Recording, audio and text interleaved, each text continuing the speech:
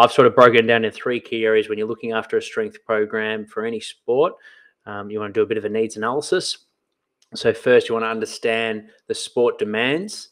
So looking at things like the positions the athletes are getting into. So for joint positions that you want to replicate and also load, the neuromuscular demands, the physiology, so how explosive, how much endurance is involved, the contact, so is it a non-contact sport, table tennis, or is it a contact sport like rugby? And therefore we need to develop things like body armor, your traps, muscle around the shoulders, hips, to be able to withstand the body contact.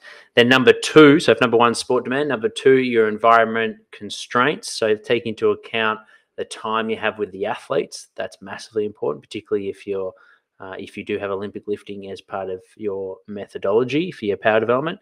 The space that you have with the athletes, equipment. So if you're going to not use Olympic lifts, but you want to use loaded jumps, do you have gym aware? Do you have anything to be able to track the velocity of the barbell to help drive competition and intent in the weights room? What's the lifting culture? So if you're working under a high performance manager and you're the head strength coach, what's their stance on Olympic lifting? Or are they more into loaded jumps, or is it a bit of both? Number 3, so if we've got number 1, sport demands, number 2, your environmental constraints, and then number 3, the athlete's profile. So looking at your squad, looking at the age of the athletes you're working with. Obviously, if they're youth athletes and they've never set foot in the weights room, you're not going to teach them how to snatch day one. You're going to need to be able to build up their movement competency. What's their medical history? I know working with athletes with patella tendon issues, catching a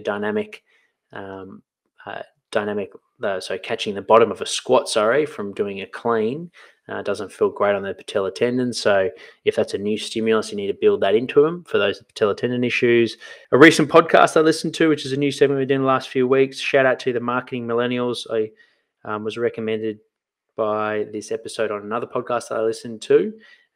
Daniel Murray's the host, and it was the episode, which is a recent one, The Rise of Short Form and Long Form, with the guest being Casey Petrie. So for anyone that's wants to work on your marketing skills, or perhaps you're managing a business and you're interested, or perhaps you just want to improve your social following, make sure to check out that episode. Absolutely loved it. Some great actionable tips that you can apply to your marketing.